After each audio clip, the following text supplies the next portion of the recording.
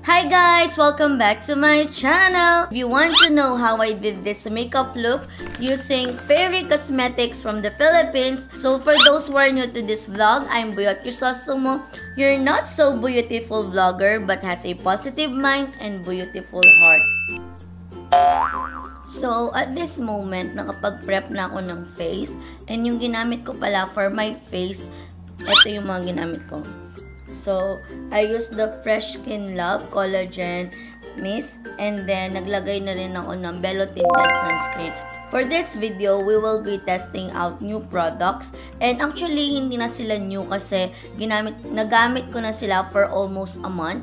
So, na-test out ko na sila. So, I will be giving you my final thoughts of these products while I am applying them on my face. So, ano ba yung products or yung makeup products na sinasabi ko sa inyo? Ito yung Fairy Cosmetics from the Philippines. Flaunt the Fairy in You. Meron silang FB page and then I bought these products sa SM Talabastagan. Siguro last Feb pa. So, meron ako ditong 1, 2, 3, 4, 5 products and nabili ko lang sila ng less than 500 pesos. So, as you can see, sobrang mura talaga nila. As in, 500 pesos sila. So, these are local products. And, kagaya nabasa nyo naman that Fairy Cosmetic Philippines. And, lahat ng mga products na to ay cruelty-free. Meron silang 12 months expiration, all natural and FDA approved. So, kaya ko sila nagustuhan is unang-una, mura sila. Pangalawa, very natural or organic yung mga ginamit nila dito. And then, at the same time, cruelty-free. The Amber Clay Blush. Ayan. So, isa-swatch ko siya sa inyo. Malinis, by the way, malinis yung kamay ko nakapag-sanitize ako. And yung amoy nito, parang, alam nyo ba yung bubble gum na bazooka? Ganun na ganun yung amoy niya. And then, ito yung itsura niya. Ayan, diba? Sobrang ganda. And then, pag sinwatch mo siya, ganito yung itsura niya. Ayan. Sobrang pigmented nito.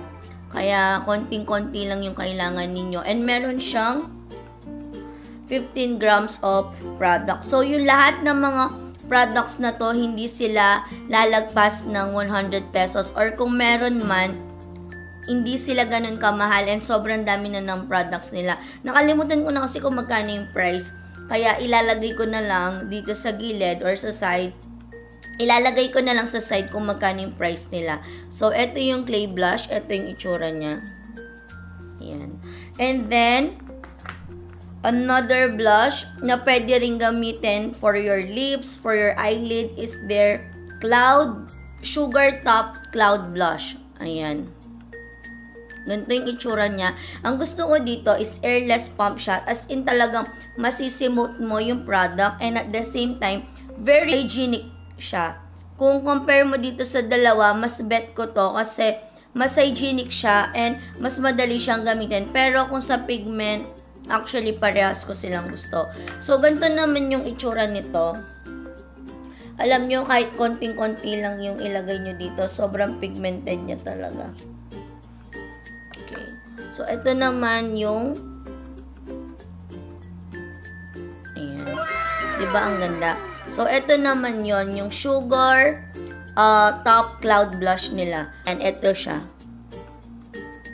Ayan.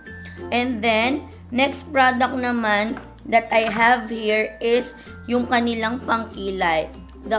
Yung sobrang cute nilang pangkilay, the Flamingo Twist Brow. Meron siyang 0.0 gram. Meron na siyang spoolie. Then, ito yung pangkilay niya. Angled, siya, tip. So, ayan. And then, meron pala silang 3 shades. Papakita ko na lang dyan sa screen. And yung mga ibang blush nila, meron din silang iba't ibang shade. So, I will be posting yung mga itsura nila dito sa left side or sa right side. Basta kung saan ko sila mailagay. And then, the last 2 products that I bought from Fairy Cosmetics are yung kanilang mga highlighter na sobrang cute and sobrang bango ng mga to, guys. Amoy candy talaga, yung masasabi mo na parang natural. Ito yung kanilang Moonstone Glow Highlighter. And then, ito naman yung kanilang Moon Dust Glow Highlighter. So, ito, swatch muna natin yung Moonstar. So, swatch muna natin tong Moonstar.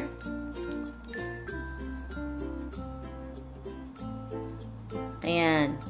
Diba, pak? And then, sobrang bango din nito, by the way, guys. As in, yung amoy niya parang candy talaga. And then, ito naman yung kanilang Moon Dust.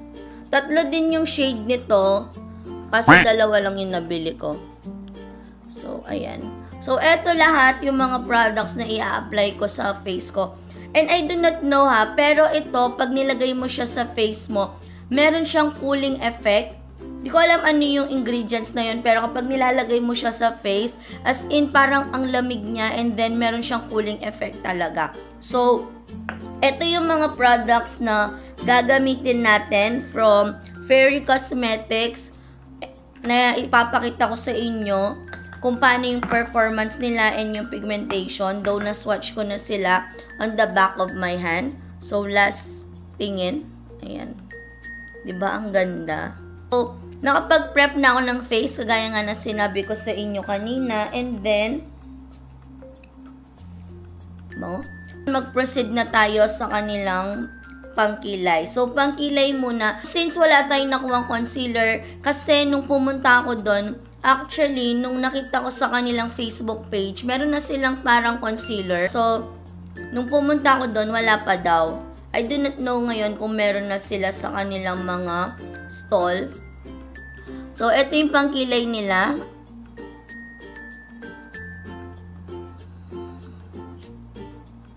By the way pala guys yung gagawin ko ngayon is everyday makeup lang.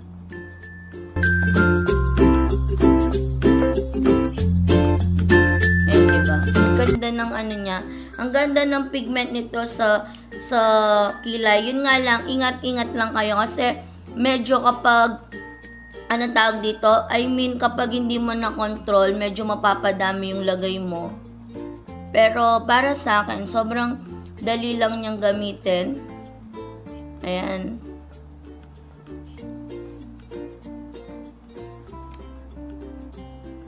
Diba? Next naman, yung kabila. Ako kasi pag nakikilay ako, yung dulo na lang yung nilalagyan ko. Kasi, kung mapapansin ninyo, yan, ano yung kilay natin, embroidered na siya. 6D embroidered na tong mga kilay ko. Kaya, yung ginagawa ko, yung dulo na lang yung nilalagyan ko. Since everyday makeup ito, hindi tayo magpa-foundation, sapat na yung tinted sunscreen na nilagay natin kanina from Bello.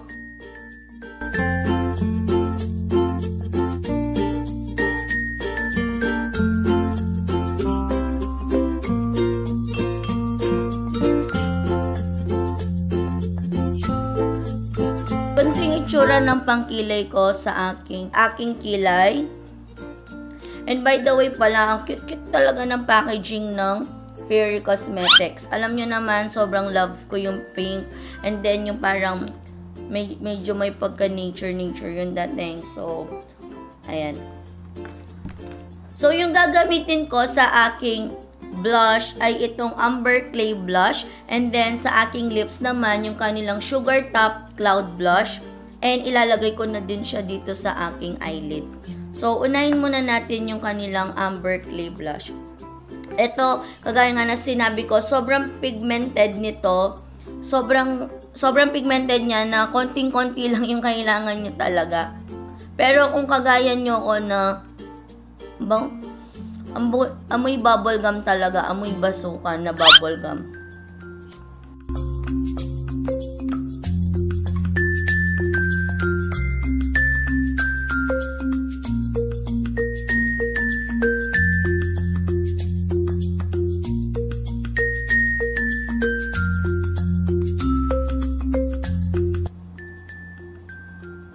So, ayan na yung itsura ng blush na to or ng clay blush na to sa face ko. 'Di ba? Sobrang fresh lang niya and ayan, very pigmented din siya and madali lang din siyang i-blend. Yun nga lang, kapag nasobrahan nga ng lagay, ayun, pak na pak. So, very patok na patok ito and in na into ngayon, lalo na ngayong summer.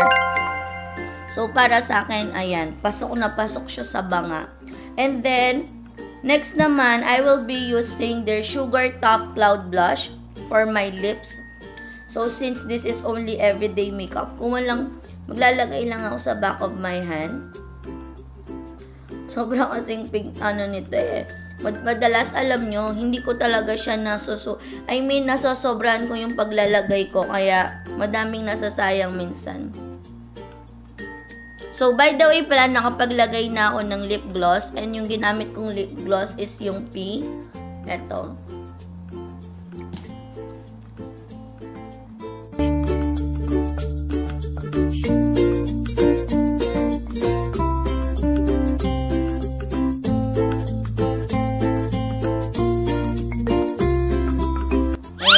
So, ayun yung itsura niya sa face ko. Very natural lang siya. So, nasa sa inyo kung gusto nyo pa siyang dagdagan o hindi.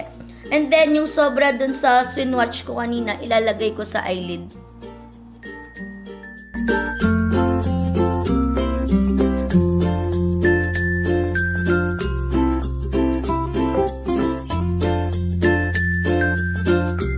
So, very natural lang talaga, guys. Ayan yung itsura ng blush and then sa lips ko. Parang gusto ko pa siyang dagdagan. Parang gusto ko gamitin itong Amber Clay Blush and ilalagay ko siya dito sa gitna para magmukha siyang ombre na look.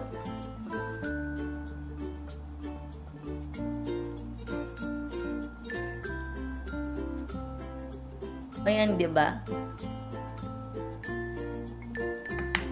What can you say about this? And then, the last part na gagamitin natin ay yung super cute and super ganda ng kanilang glow highlighter. So, ang gagamitin ko sa part na to ng cheek ko or upper of my cheek will be the Moon Dust.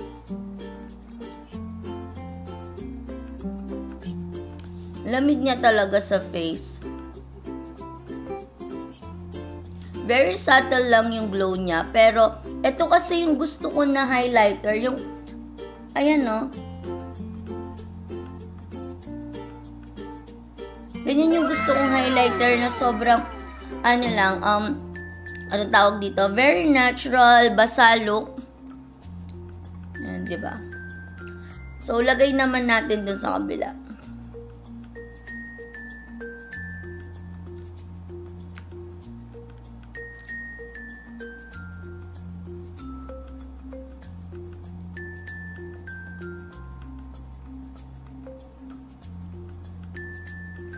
Ayan. And then, for my nose, tip of my nose, lagyan din natin.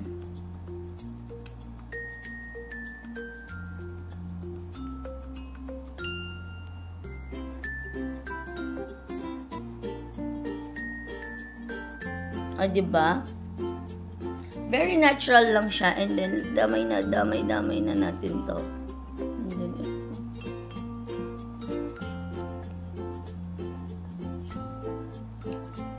Yung baba natin na may patubong pimple. Yan. And then, yung isa namang highlighter nila, ang gagawin ko is, ilalagay ko siya dito.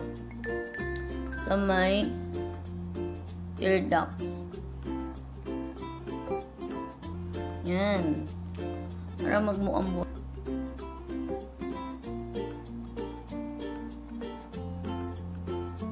And then, since wala silang powder doon, I will be using the Vice Cosmetics para iset lang yung buong face ko. And then, yung shade ko pala dito is Puti na Mess.